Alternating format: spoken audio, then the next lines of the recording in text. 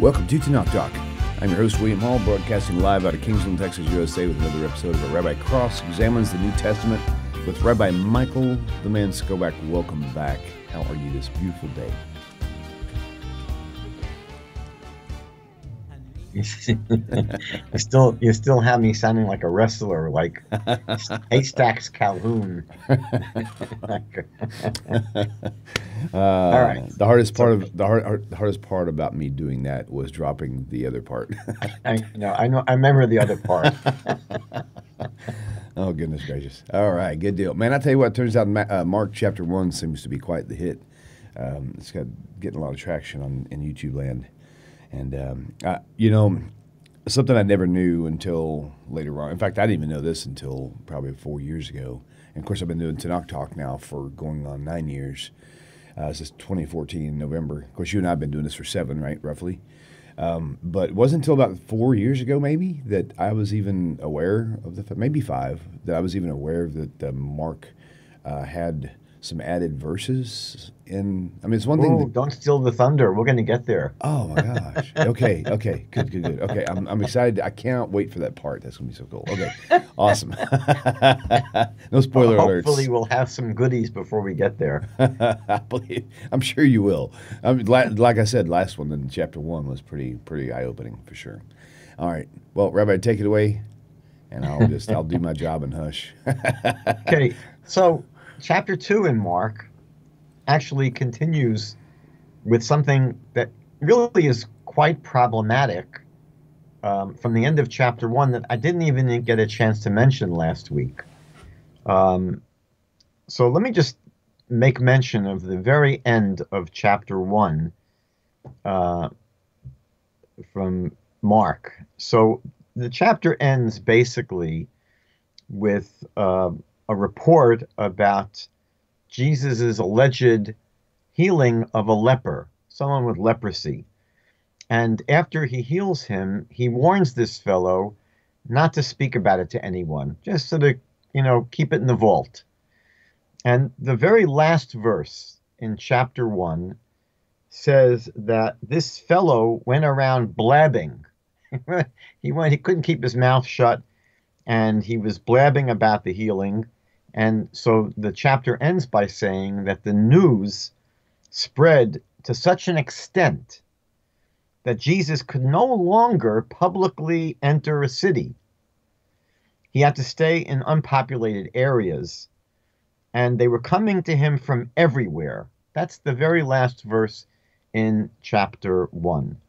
So chapter 2 basically continues along the same lines and tells us that when word got out that Jesus was back home in Capharnaum, in English it's written Capernaum, but it's Capharnaum, the farm or the sort of the settlement of Nahum.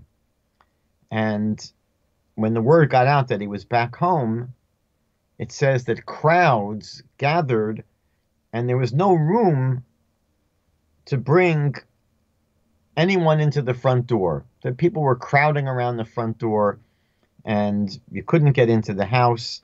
So there was someone who was paralytic, someone who was paralyzed, and in order to bring him into the house for Jesus to heal, it says they had to remove the roof of the house. And they lowered this paralytic man down into the house on a pallet. And what's interesting is that throughout the Gospels, we see, and I mentioned this last week, we see a constant refrain, a constant focus on Jesus' alleged healings and the numerous references as he speaks about these miraculous healings that Jesus is working. So the Gospels speak often about the mushrooming popularity because of these healings. You can imagine, right? Word's getting out that you can go to this guy and he'll get rid of your gout. And so everybody's showing up. So, for example, we'll see next week. Actually, no, we're going to see later on here in chapter 2 in verse 13. It says, he went out again by the seashore, and all the people were coming to him. Right? It doesn't say a handful of people. It makes clear that there's a massive number of people that are coming to him at the seashore. All the people, it says. And then when we go to chapter 3, we'll be covering chapter 3 next week. So let's just look now at verses 7 through 10 in chapter 3. It says, Jesus withdrew to the sea with his disciples, and a great multitude from Galilee followed, and also from Judea, and from Jerusalem, and from Idumea, and beyond the Jordan, and the vicinity of Tyre and Sidon. A great number of people heard of all that he was doing and came to him. And he told his disciples that a boat should stand ready for him because of the crowd, so that they would not crowd him. For he had healed many, with the result that all those who had afflictions pressed around him in order to touch him. So you have this, and this is repeated many, many times throughout the Gospels, that Jesus was working these miraculous healings and other wonders, and as a result of that, his popularity grew and grew and grew, and he was followed by huge crowds everywhere. So the problem is that, and it should be obvious what the problem is, that Christians have forever been invested in trying to identify Jesus with the suffering servant that is described in Isaiah chapter 53. However, if you study Isaiah, let's just look briefly at chapter 53, let's say verses 2 and 3. So there, the prophet says that he has no stately form or majesty that we should look upon him, nor appearance that we should be attracted to him. Meaning that the servant is described as someone who had no eye appeal, and you wouldn't even want to pay attention to him. And then Isaiah goes on to say that he was despised and rejected of men. He was despised and forsaken of men, like one from whom men hide their face. And he was despised, and we did not esteem him. So Isaiah describes the servant of the Lord in chapter 53 as someone who's not winning any popularity contests. Isaiah describes the servant of the Lord as someone that people turn their faces away from him, and as someone who is despised and hated and rejected. And the problem here is that the Gospels are continually painting Jesus. Like, I remember when I was in high school, we were studying this, it was a play that became a movie back then. It was called Jesus Christ Superstar. And that's basically what you have in the Gospels, this portrait of someone who is doing miracles left and right, and as a result, he's the most famous guy in all of Israel at the time. People are crowding around. He can't even get into his house. He can't even go into a city. So it's very hard to square the portrait, the portrayal of Jesus in the Gospels with the portrayal of the suffering servant of God in Isaiah chapter 53. It's like trying to force a square peg into a round hole. It just doesn't really work. Now, when we move on to verse 5 here, it says that Jesus says to this paralytic that was lowered into the house, Jesus says to him, "Your sins are forgiven." Now, this is problematic for a number of reasons. I just wanted to focus on one initially, which is that Christians beat a very steady drum that without the shedding of blood, there can be no forgiveness. That's actually a verse in Hebrews chapter 9, verse 22, that is mistakenly attributed to Leviticus chapter 17, verse 11. But this is one of the major claims that Christians make. They're constantly throwing this into the face of Jewish people. They're saying to Jewish people today, how do you get your sins forgiven? There's no blood. You have no sacrifices. You have no blood. And without the shedding of blood, there cannot be any forgiveness. There cannot be any atonement. So what happened, as we know, is that Christianity transformed the biblical concept of a messianic king who reigns during a utopian period of time in the distant future. That was transformed. Jesus obviously did not fulfill the biblical criteria of the Messiah. Jesus did not fulfill one messianic prophecy from the Hebrew scriptures. He did not reign as a king. He certainly did not reign during a utopian age. And so the Christian concept of Messiah had to basically undergo a remake. It had to go through a 2.0, and basically the concept of the Messiah in Christian terms became someone who comes to die as a sacrifice to atone for the sins of the world. But the problem is that Jesus had not died yet at this point.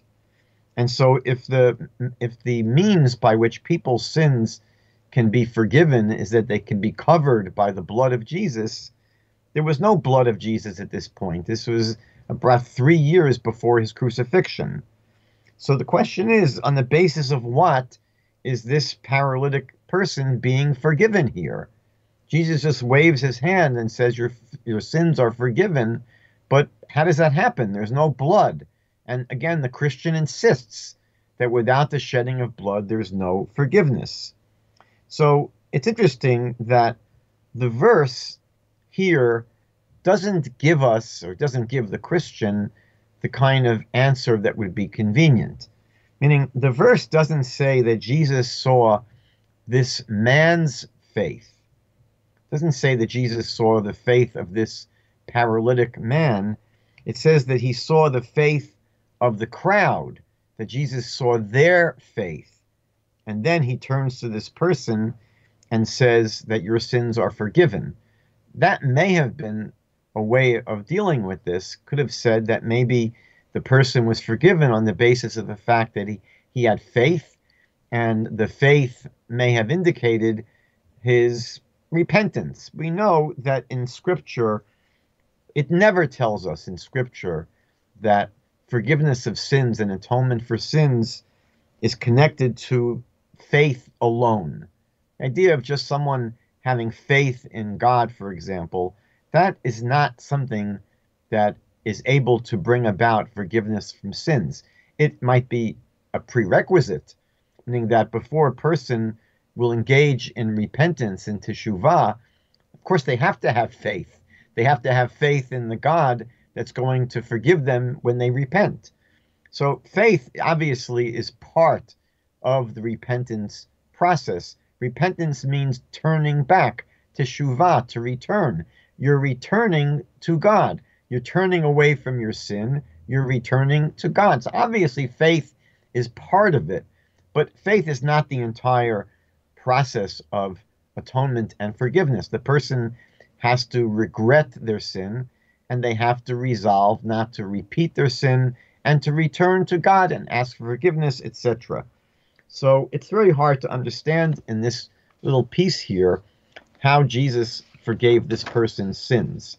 Now, this incident is used by Christians to bolster the claim of Jesus' divinity.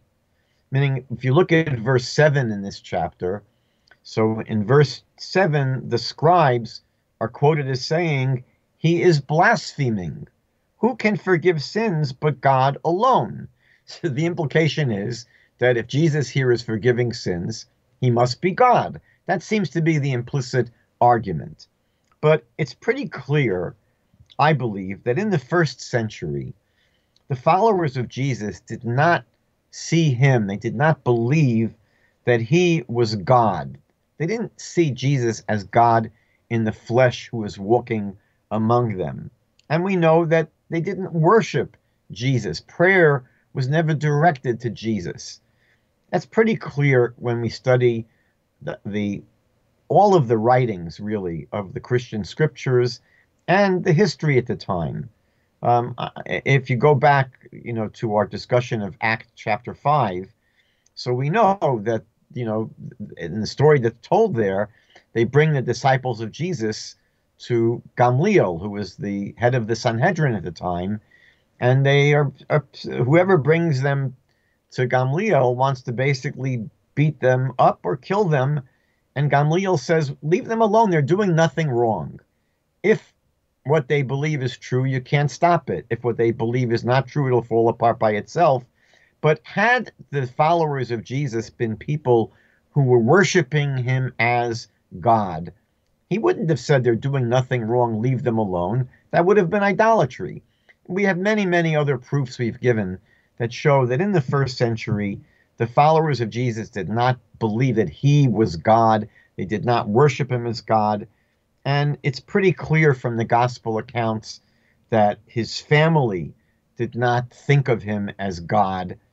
They didn't worship him as God. His own immediate family. In our study of the Greek scriptures, when we went through the rest of the epistles and the letters, etc., it seems pretty clear that neither Paul nor the writers of the other epistles and letters, neither of them believed that Jesus was God. They probably had an elevated view of who Jesus was, perhaps some intermediary to God, but there was no concept that Jesus was God. And the idea only really began to develop in the 2nd and 3rd centuries. So when we see a passage in the Christian writings that doesn't really fit into this narrative, and you see a passage like this passage here in Mark chapter 2, where again Jesus allegedly says to this person, your sins are forgiven, and the Christian argument is, well, no one could say that except for God. So we have to think about the actual meaning of the passage. You just can't take it at face value. And it's far from clear to me, at least, that Jesus actually says all the things that the gospel writers put into his mouth. Meaning that, not that my opinion is worth that much, but my understanding when I read the gospels is that these were not contemporaneous notes that were written down at the time that Jesus spoke. These are documents that are composed. Mark, they assume, was written about 40 years after Jesus was crucified. So we're talking about documents that are written really later on, and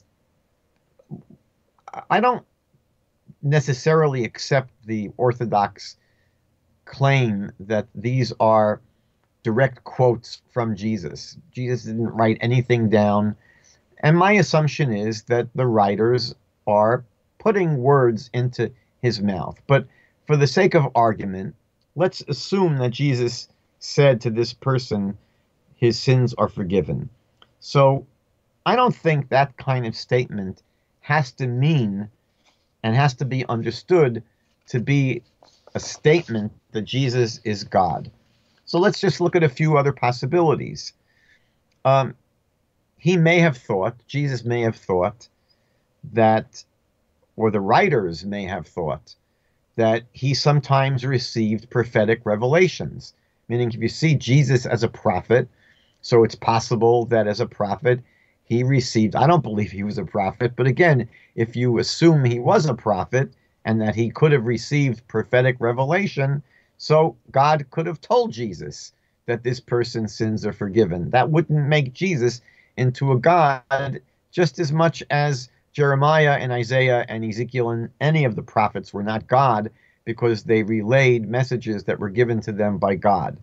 Another possibility is, a more psychological possibility, is that Jesus may have sized up this person and felt that he sincerely repented, meaning that, we don't have the whole story here when we read Mark chapter 2. There was obviously interaction between Jesus and this paralytic man, and it could be that he sized the person up in their interaction and felt that the person has sincerely repented. And therefore, he assumed that the person's sins were forgiven. Because again, when a person repents sincerely, their sins are forgiven, as the Bible says. A third possibility is that the writer seems to say or believe in verse 10 that God gave Jesus the authority to forgive sins. So again, this would be similar to saying that Jesus was a prophet who heard from God, but you don't have to be God to be given authority by God to do certain things. So the writer here, or Jesus himself, may have believed that God gave him the authority to forgive sins. That doesn't mean he is God. So again, you have to be careful when you read these kinds of passages not to read too much into it. Because again, you have to, as we say, Scripture has to be understood in the context of Scripture. And to me, it's very clear that Jesus was not seen as God in that first century. And so when you get an ambiguous statement like, your sins are all forgiven, that doesn't automatically mean that Jesus is God, or Jesus thought he was God, or the writers even thought he was God. What's interesting is that after the alleged healing of the paralytic in verse 12, no one praises Jesus, which is interesting, right? The verse 12 says that they praised and they glorified God. They didn't praise and glorify Jesus after this healing. So that's an important little detail. In verse 17, it's interesting. We come across an interesting little scenario here. In the previous verse, in verse 16, the scribes of the Pharisees. Now it's an interesting expression because usually in the Gospels you'll get the scribes and the Pharisees. Here it's the scribes of the Pharisees. And it says that the scribes of the Pharisees were questioning why Jesus was eating with sinners and tax collectors. Why was he doing that? Apparently, it wasn't the normal practice for, let's say, rabbis or religious leaders or people that were very spiritual to eat with sinners and tax collectors who were a kind of sinner for many reasons. Number one, people that were on a higher spiritual level generally practiced the laws of ritual purity and impurity, and people that were sinners were not careful about being ritually impure or ritually pure, and so it would have been more difficult to share a meal with people that were not careful about their state of ritual purity. And also, people that were sinners were not normally people that were going to have deep conversations with you about spiritual things. There were many reasons why this was not normally what was done. And so they questioned him. And Jesus says, it's not those who are healthy who need a physician, but those who are sick. I did not come to call the righteous, but sinners. So this passage as well is somewhat problematic in light of the church's insistence that there is no one who is righteous. This is almost an axiom of Christianity. You see this, for example, in the book of Romans, chapter 3, verses 9 through 12, that there is no one who is righteous, no, not one. Now, it's based upon a misreading of passages in TaNaCh, for example, Psalm 14. But this is the clear teaching of Paul in Romans, that there is no one who is righteous, no, not one. And it seems to be, again, an assumption that is made throughout the Christian literature that it's impossible to be righteous. In Galatians chapter 2, verse 21, so it says that if you could be righteous through following the laws of the Torah, then Jesus died in vain. Who needs Jesus if you're able to be righteous without him? So this seems to be almost an axiom of the church, that you cannot be righteous. And therefore, what does it mean when Jesus says here that I haven't come to the righteous? Who is he talking about if it's impossible to be righteous? It's interesting that in the TaNaCh, we see the idea that everyone sins. That's true. TaNaCh says this in many places. In the book of Eov and Job, there are two places which speak about anyone born of a woman sins. In Ecclesiastes chapter 7, verse 20, there isn't a righteous person on the earth who only does good and never sins. In Proverbs chapter 24, verse 16, a righteous man falls down 7 times and gets up. So in the TaNaCh, we see that basically to be human means that you're going to mess up, you're going to make mistakes, you're going to sin. The word sin itself in Hebrew means to make a mistake, to err. So the idea that everyone sins is a biblical concept. But to say that that means that no one can be righteous is absurd, because there's no assumption in the TaNaCh that if you sin, that sort of makes it impossible to be righteous. The TaNaCh teaches that even righteous people sin. What makes them righteous is that, as it says in Proverbs 24:16, that they get up after they've sinned, meaning that they learn from their mistakes, they grow from their mistakes, and they improve. They use their mistakes as a way of getting up and becoming bigger people. But it doesn't mean that once you've sinned, you can no longer be considered someone who's righteous. That's really the mistake of Christianity. The mistake of Christianity is to assume that someone who sins can never be considered righteous. Now, it's interesting to know what exactly Jesus would have said to these sinners that he's dining with. And we don't know. Here in Mark, it doesn't say. But if you go to the parallel passage in Luke chapter 5, verse 32, so it says that he calls them, because all it says here in Mark is that I didn't come to call the righteous, I came to call the sinner. In Luke 5:32, it says he called them to repentance. He calls them to repentance, which interestingly is, as we've seen, we saw it last week in chapter 1, this was the message of John the Baptizer. Repent, for the kingdom of God is at hand, meaning that the message at that time, and it's very possible to see Jesus as a disciple of John the Baptizer. In last week's chapter, he goes down to the Jordan to be baptized by John the Baptizer. When we will study this passage about Jesus going to the Jordan, it's very interesting. We're not going to discuss it now. Maybe we'll get to it when we go to Luke and John. But the story is really rewritten in later versions where they don't like this idea that Jesus seems subordinate to John the Baptizer. In any event, it seems, at least from Mark, which is considered the earliest of the Gospels, that Jesus is basically a disciple of sorts of John the Baptizer. And he has the same message. He's calling on people to repent, to turn away from their sins. And so this idea that he would basically go not to the righteous, but he's going to the sinners and calling them to repentance. This would be consistent not just with John the Baptizer, it would be consistent with any teacher in Judaism, that you basically are sent to reprove people, to help people see if they're going in the wrong direction, to get them to realize they need to change and to change. And it's possible to change.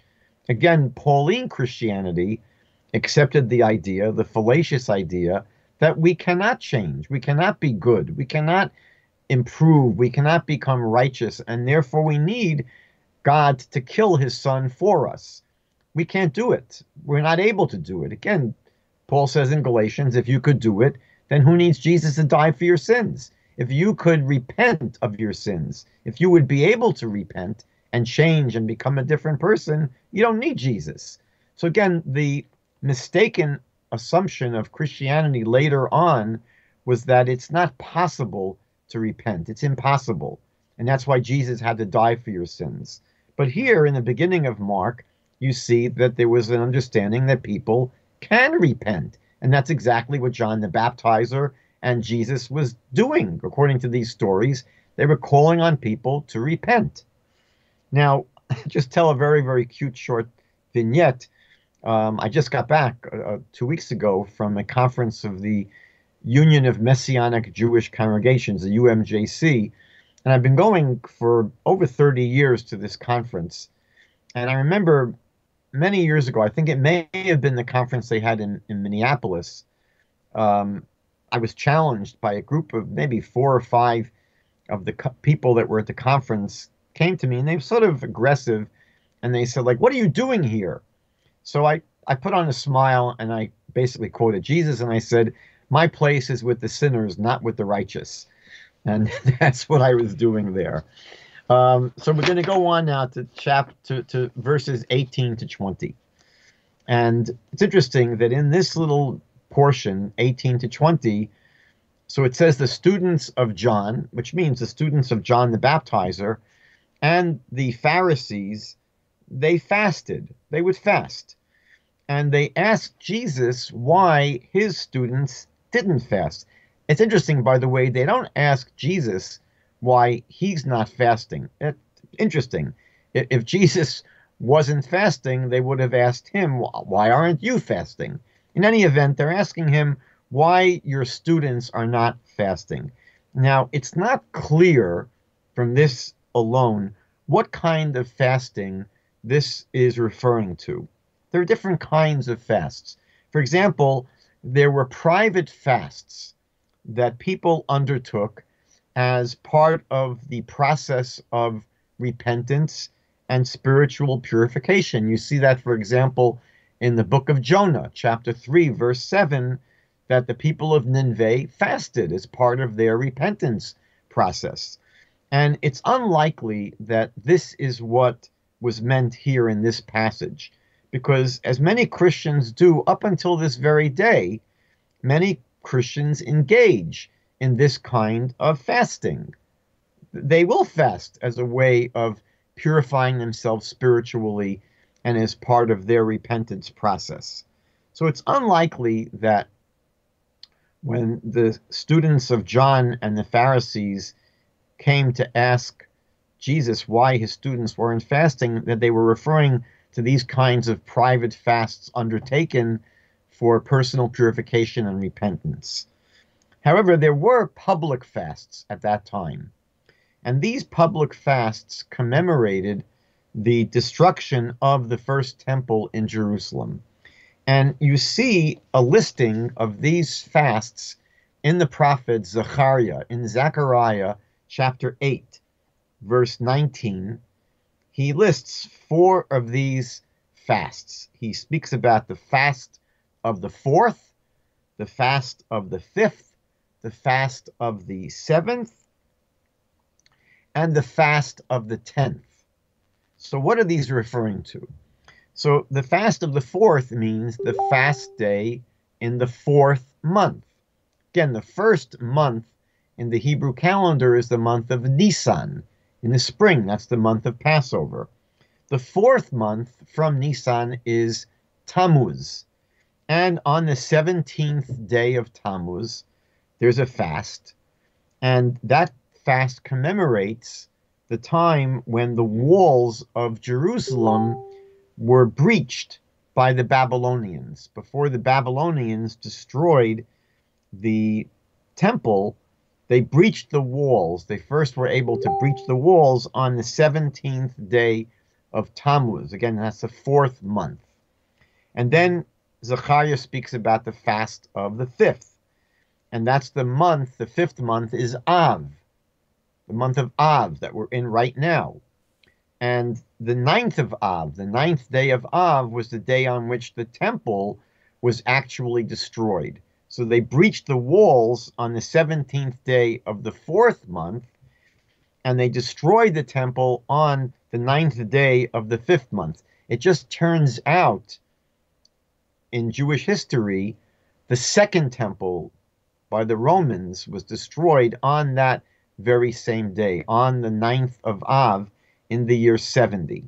But again, Zechariah here is writing way before the second temple is destroyed. He's speaking about the fast of the 5th, commemorating on the 9th day in the 5th month, the destruction of the temple. And then he mentions the fast of the seventh. Now, the seventh month is the month of Tishrei. That's the month of the Jewish New Year. Rosh Hashanah is the first day of Tishrei. Yom Kippur, the Day of Atonement, is on the 10th day of Tishrei. But there was a fast on the third day of Tishrei, right after Rosh Hashanah, right after the New Year. And this commemorates, it's called Som Gedalia, the fast of Gedalia. Gedalia was the governor of the land of Israel, basically the province of Judea. The northern 10 tribes are already exiled, but what remained after the destruction of the temple by the Babylonians, there was a small remnant of a Jewish community that remained in Israel. Not every single Jew went to Babylon. It wasn't 100% exile. There was a small community that remained, and the governor was Gedalia ben Achikam. And we read in the book of Jeremiah, chapter 41, that he was assassinated. And with the assassination of Gedalia ben Achikam, that community, that small community that was left in Judea, that fell apart. And basically, many people went down to live in Egypt, but it was really the end of the Jewish community in Judea at that time. And that's the fast on the seventh month, the fast of the seventh month, the third day of the seventh month, which is called the fast of Gedalia. And then Zechariah speaks about the fast of the 10th, which is the 10th month, and that's the month of Tevet. And this is called the fast of Asara B'Tevet, the 10th day in the month of Tevet. And we see, if you go to the second book of Kings, 2 Kings, chapter 25, verse 1, it says that on that day, on the 10th day of the 10th month, Nebuchadnezzar, who was the king of Babylon, began to lay siege to Jerusalem. So what you see is interesting. The siege of Jerusalem begins on the 10th day of the 10th month. So it continues to the 11th month, the 12th month, and then the next year begins. First month, second month, third month, fourth month. And in the fourth month, what you have is the breaching of the walls, as we saw on the 17th day of the fourth month. So these are all fast days that were instituted. And it's interesting, they were not biblical fasts. They were instituted by the sages, but they're confirmed by the prophets. You see that the sages had the authority to institute these kinds of fasts.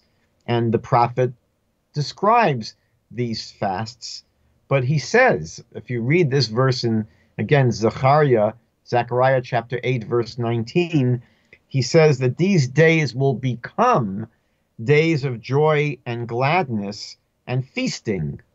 It's going to happen in the future. When is it going to happen? Obviously, he's referring to the messianic future, when things are now at peace and everything is back to where it should be.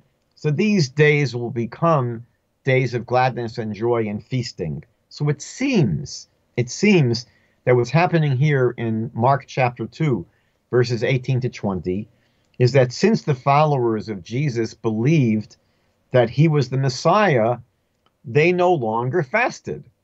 That's what seems to be going on, right? That the students of John and the Pharisees are still fasting on these public fast days, but this is why the students of Jesus were no longer fasting, because in their mind, the Messiah had come, and these days are going to be transformed and no longer observed as fast days. And right after this little passage about the fasting, you have in verses 21 and 22 the parables of sewing new unshrunk cloth patches onto an old garment, and the parable of putting new wine into old wineskins. Two parables right after the other. And many Christians take these parables as making the antinomian point that the new gospel of grace can't be contained within the old covenant of law. And that basically the way classically Christians have understood this chapter is that the law is done away with, that we're no longer following these fasts anymore, and these parables of the new unshrunk cloth, which cannot go on an old garment, and putting new wine into an old wineskin, which doesn't make any sense. It says you have to put new wine into a new wineskin. So it's classically, Christians have taken these parables and this story of the fasting, again, as stories showing that there's a new sheriff in town and that the old ways are no longer relevant and no longer going to be observed. But there are two problems with this passage, with these two verses here in chapter 2, verses 21 and 22. I think they're significant. The first problem is that if you understand this as a polemic against the observance of the Torah, so how do you square it with all of the passages where Jesus affirms the Torah and the observance of the Torah? We remember we covered this back in Matthew chapter 5, Sermon on the Mount, right? I say to you, I've not come to do away with the law, but to fulfill the law, and therefore anyone that teaches people to observe the least of these commandments is the greatest in the kingdom of heaven, and anyone who teaches people not to observe the least of these commandments is the least in the kingdom of heaven. And then later on, we see the story where the young person comes to Jesus and says, "Good teacher, what can I do to inherit the kingdom of heaven?" And Jesus says, "Why do you call me good? There's no one good but God. And if you want to inherit eternal life, keep the commandments." And many other places where it's clear that Jesus taught the importance of keeping the commandments of the Torah, and where we see that even into the 2nd century, the Jewish believers in Jesus observed the Torah.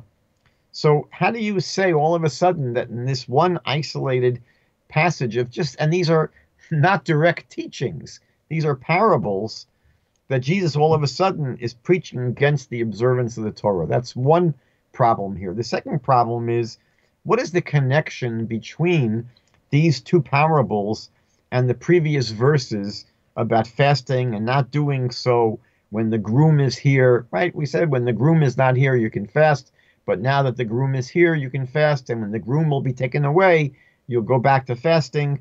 There doesn't seem to be a clear connection between these two passages. So to me, the simplest resolution is that it's simply continuing along the same lines, meaning that these two parables of the sewing of a new unshrunken cloth patch on an old garment and pouring new wine into an old wineskin, it's basically following right on the heels of the story of Jesus' disciples not fasting on these public fasts. And it's not, these passages are not a general repudiation of Torah observance. It's not a general repudiation of, because it's impossible to say that when repeatedly Jesus teaches the importance of observing the Torah, and we see that's exactly what his disciples did. It's so interesting that in the book of Acts, just as an example, you see that there's a whole argument about what they should do with Gentiles who want to join their movement. Are we going to make them get circumcised and observe the laws of the Torah or not? Do they have to keep the Torah laws or not? Now, if they themselves, if these Jewish disciples were not keeping the Torah, why would they have debated what non-Jews should do that are coming into the movement? There wouldn't be a debate about what non-Jews should have to do that were going to come into their movement. No one was keeping the Torah, if that was the reality. So it's obvious that since they were debating what they should impose upon non-Jews coming into the movement, whether they should make them keep the Torah or not, it's obvious that they themselves were keeping the Torah. Otherwise, the whole discussion would have been absurd. So it seems to me that these stories here, towards the end of chapter 2, they're not a general repudiation of Torah observance, but it's focused.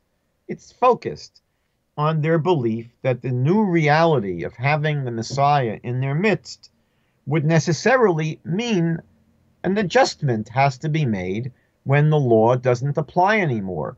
And so, for example, public fasts commemorating the destruction of the temple, which Zechariah himself said are not going to apply in the Messianic age. So for these people who believed the Messiah had come, so that would be limited to those kinds of laws that were not relevant to those who believed they were living in the Messianic age.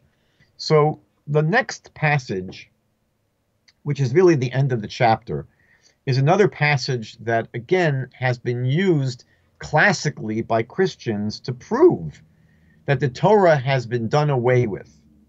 And that's the passage where Jesus is challenged by the Prussian, by the Pharisees.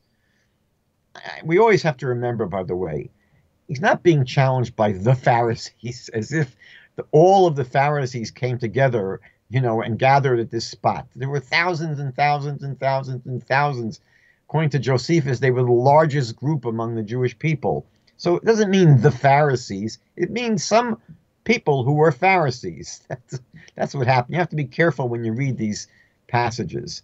So there were some Pharisees that challenged Jesus. And again, they said, why are your disciples plucking grains on the Sabbath? Now, again, it's interesting, just like with the fasting, they don't challenge Jesus. They don't say to Jesus, why are you plucking grains on the Sabbath? They didn't catch him, but they are questioning why his disciples are plucking grains on the Sabbath. So Jesus basically says that, look, think about what King David did with his companions when they were hungry. They went into the tabernacle. Jesus says in the times of Abiathar, the high priest, actually the story in TaNaCh was not Abiathar, it was Achimelech, but this is, a detail. And Jesus says, and what did they do when they went into the tabernacle? They ate consecrated bread, which was normally permitted only to the priests. And they ate it.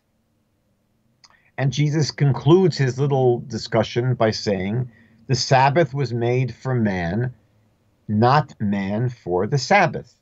So again, centuries of Christians have taken this little vignette, this little story, to prove that with the advent of Jesus, the law has been done away with. The Sabbath is no longer to be observed. You don't have to worry about it, etc.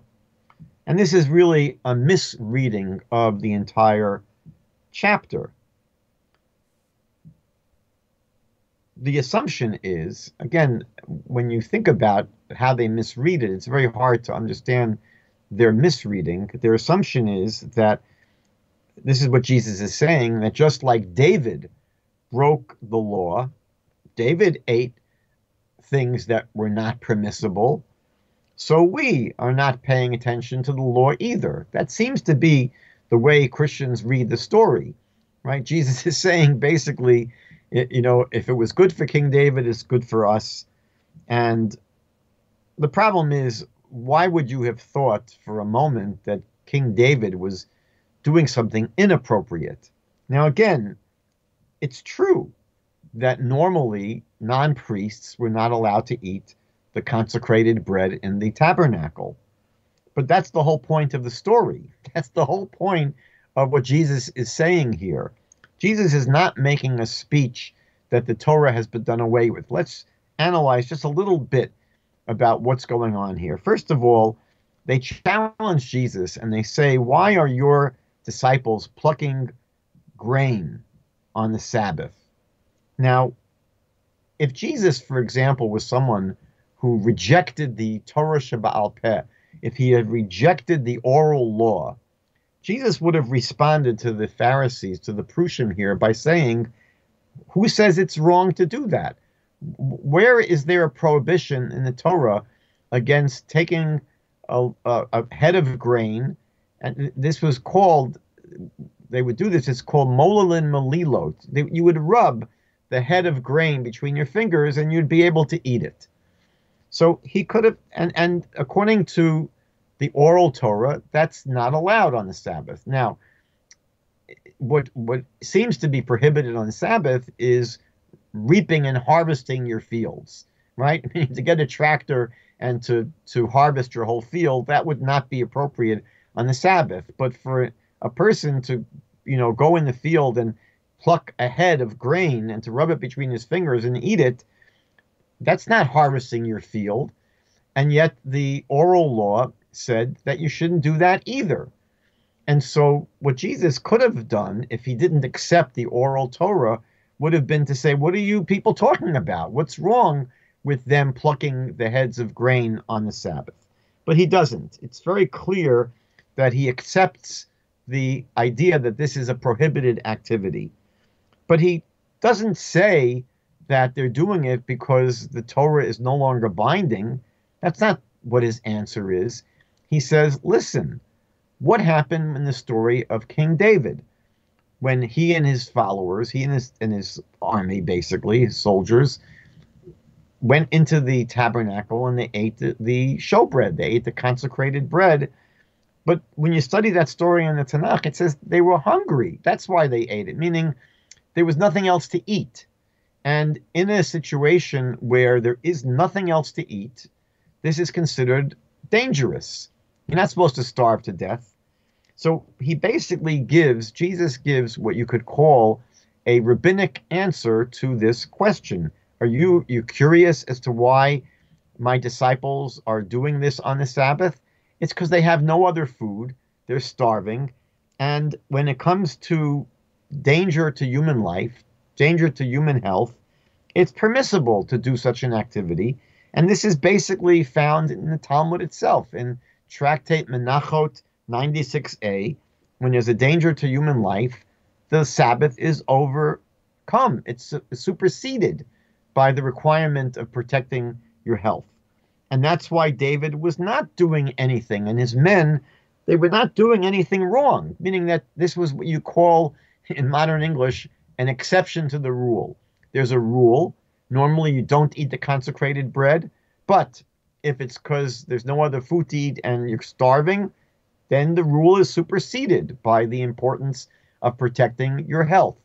And the same thing, Jesus is saying this in response to the Pharisees here. That's why my students are basically plucking these grains on the Sabbath. And Jesus quotes basically from the Talmud. Jesus says the Sabbath was made for man, and man is not made for the Sabbath. That's from Tractate Yoma 85b. It's a rabbinic teaching that basically we're supposed to observe the laws of the Torah, but when it comes to human life, saving a human life supersedes the observance of the Torah, except in 3 cases. So, for example, you would not be allowed to murder someone to save your own life. If someone put a gun to your head and says to you, kill that person over there or I'll kill you, you're not allowed to kill that innocent person. The Talmud asks rhetorically, is your blood redder than their blood? So you cannot kill someone. You cannot murder someone to save you. You could obviously overcome and kill, if necessary, the person threatening you. But you cannot murder an innocent person to save your life. You cannot worship idols to save your life. So if you have a gun put to your head and are told to worship idols, you are not allowed to do that at the risk of your own life, and to engage in sexually prohibited activities like adultery or incest, etc. Aside from those 3 cases, we violate the Torah. If you're sick, you will eat on Yom Kippur, the Day of Atonement, when normally we fast. And if your life is in danger, or someone, for example, a woman's about to give birth and you have to get to the hospital, you jump into a cab and you go to the hospital on the Sabbath. So that's the idea, that the Sabbath was made for man, meaning that we take precedence when it comes to our life over the observance of the Sabbath. Not that we were made for the Sabbath and we have to give up our life to observe the Sabbath. So it's interesting that this story is used by Christians to prove that Jesus has done away with the law, when if you read it carefully, it proves the exact opposite. Okay, that's chapter 2, or at least a short synopsis of chapter 2. All right. And God willing, next time we meet, we will go further into chapter 3. Baruch Hashem. Well, that's great. Well, it definitely stirred up a lot of awesome chat, and look forward to. Do you ever go back and rewatch these to see what the people are talking about in the chat box? It's pretty amazing. A lot of smart folk out there. Should I do that? Yeah, actually, if you interact with them, you'll probably increase your viewer base. So that's all good. That's all good. So, guys, thank you all for tuning in. It's been a great show. Rabbi, I really appreciate your time and dedication. You're amazing. We love you. And I truly don't know anybody that can dissect the New Testament like you. I mean, there's like Rabbi Singer is probably the best counter-missionary out there. But as far as word for word dissecting the New Testament, this is just a beautiful work. I really appreciate your time. Great to be here with you, and God bless you. Thank you. See you guys. We'll see you tonight at 7 p.m. if all goes well. Take care. Bye.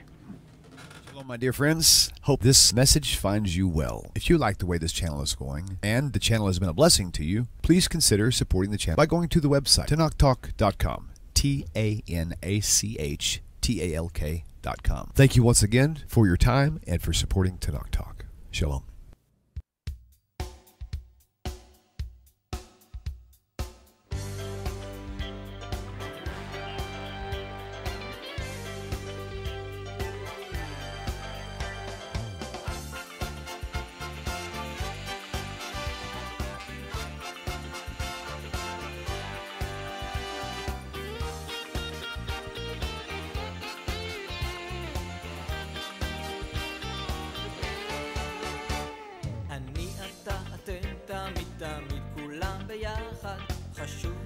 חשוב והכרחי להיות ביחד. איפוק זו העוצמה, ויתור זו הגדולה, השאיפה